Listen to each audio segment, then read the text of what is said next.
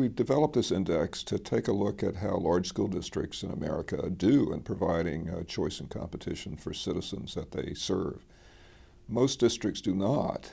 You buy a home, and home's in a neighborhood, and you want to go to the public schools, the school district tells you what school you will attend. Sometimes that's fine, sometimes it's not. We think that parents should have choice. They want to have it. Over 25% say they moved to their current neighborhood and bought a home because of the school that it provides. So we think that an environment of greater choice for parents is one that parents will like, and the competition that creates among schools is likely to improve schools as they compete for parents to choose to send their child to that school.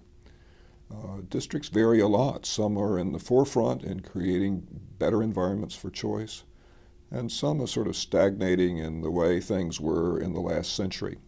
We thought it would be useful to take a look at how large districts are doing, to rate them, to indicate how they're doing on various categories of choice, and that this, we think, will provide an incentive for districts to do better as they can benchmark their performance, and will cause policymakers and parents to think about what they might do for the district they're most concerned with to enhance choice and competition there.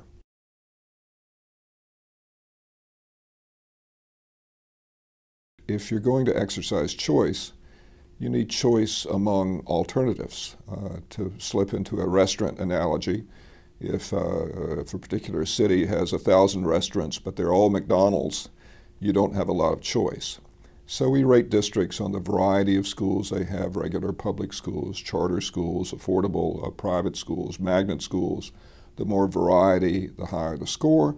We're also interested in the quality of schools. If all the schools are bad schools, or if all the restaurants are bad restaurants, again, you don't have a lot of choice.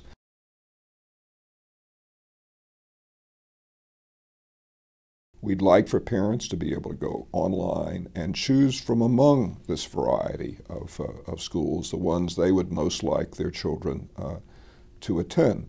So there has to be a process in place, a web-based process for enabling that choice.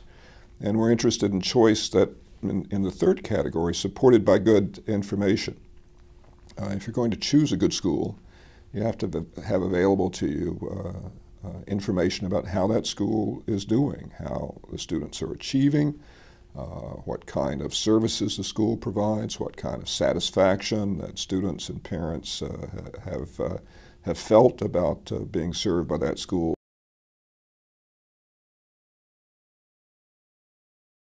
We'd like for the choice process to support competition among schools. So we're interested in what happens to schools as a result of their popularity or lack of popularity. If schools are restructured or closed because of failing enrollment, that for us is a good thing. If money flows to schools based on the number of students they're enrolling, that's a good thing. So we'd like to see a system in which there are consequences for schools as a result of the popularity that those schools generate in parents who can choose freely among those schools.